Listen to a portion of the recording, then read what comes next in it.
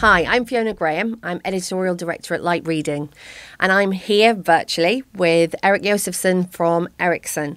He's in Sweden, I'm in London because of the pandemic. So let's get started. We're talking about 5G smart manufacturing today. 5G, it's been described as a catalyst for manufacturing 4.0. Why is this, Erik? So we're really in an inflection point for the first time that the next G is also done for industries. 1G, 2G, 3G and 4G was all about consumers. Now 5G is built for connecting robots, connecting machines, remotely control into like a mine or any other industrial site.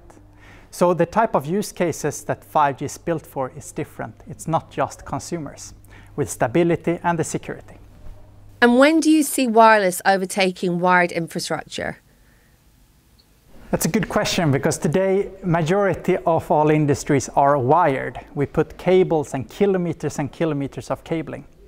In our estimates, we see that it costs around €200 per meter to put just a single cable out there.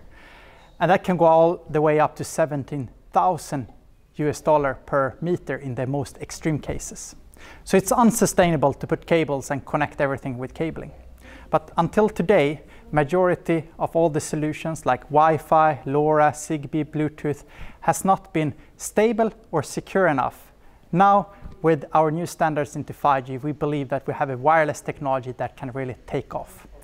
And we will see our prediction and CAGR on 9% over 2024 to 2030, and around 4.7 billion connected devices in factories in 2030. So it will be significant rise of wireless in the coming 10 years. Great. So why is it only now that wireless over a mobile network platform is a possibility?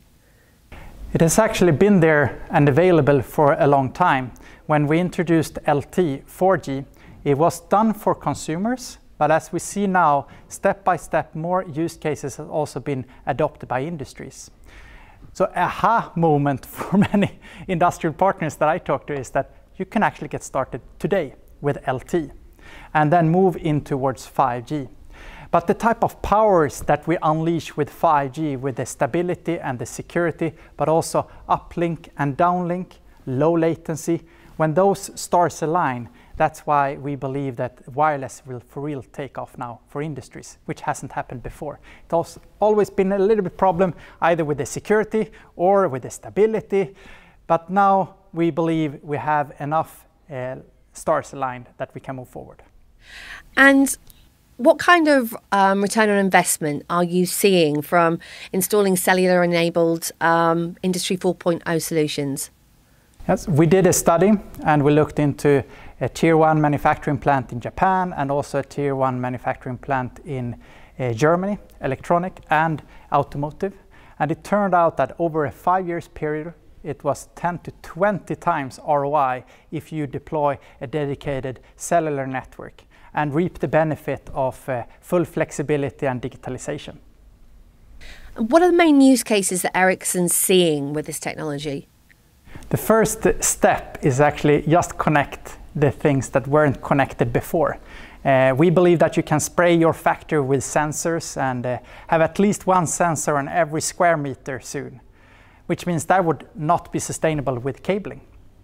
And also the new type of more cool use cases that the shiny object that people look into, but like AMR, autonomous mobile robots, AGVs, autonomous guided vehicles, AR, VR, everything will be connected, but it starts with a small sensor and moving into more advanced use cases. And what are the risks for companies that are slow to adopt or choose not to adopt this type of smart manufacturing?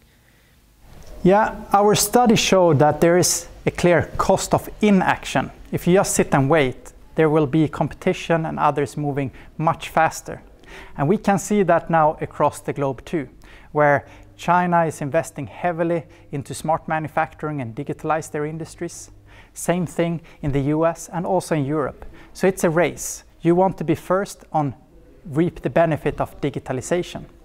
When we looked at this electronic production and also the automotive production, turned out that over these 5 years, if you don't invest in, for example, cellular, you would have lost the production of 17,500 cars in that automotive plant, or 970,000 pieces of electronic equipment in the Japanese plant. So there is a cost of inaction if you don't act now. Thank you very much, Erik. It's been really interesting. And yeah, looks lovely and sunny in Sweden, so I'll let you get back to your day. Thank you. Thanks. Bye-bye.